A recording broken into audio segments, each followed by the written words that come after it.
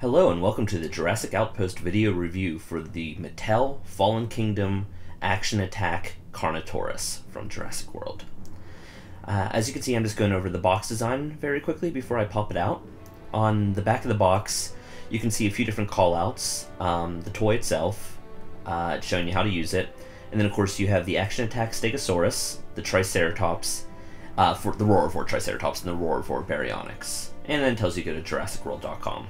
Anyways, I'm going to pop it out of the box.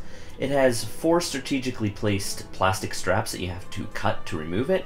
It's a pretty easy box removal. However, it's not so easy that you're going to have issues with people ripping them out of the box at toy stores, at least not too frequently.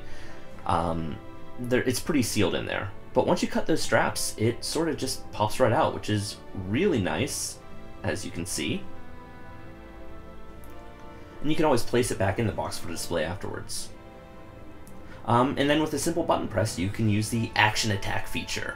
You can get this really nice bite.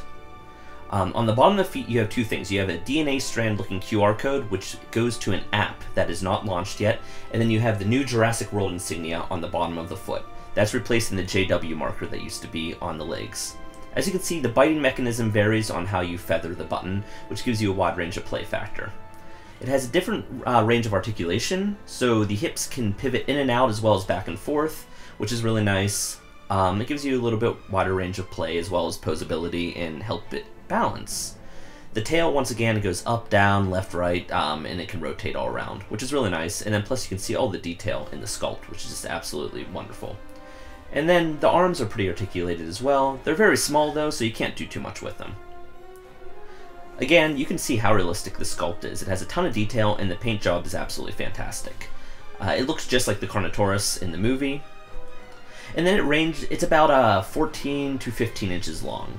And then there is next to the 2011 Dino Showdown Allosaurus, and a 3 3/4 inch human, which is about the same size as the humans from the Mattel toy line that are coming out.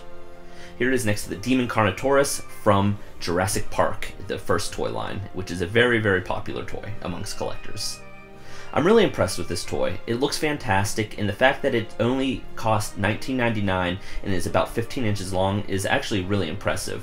The Fallen Kingdom toy line releases April 16th, so don't miss it when it hits the store shelves then. And stay tuned for more reviews from Jurassic Outpost.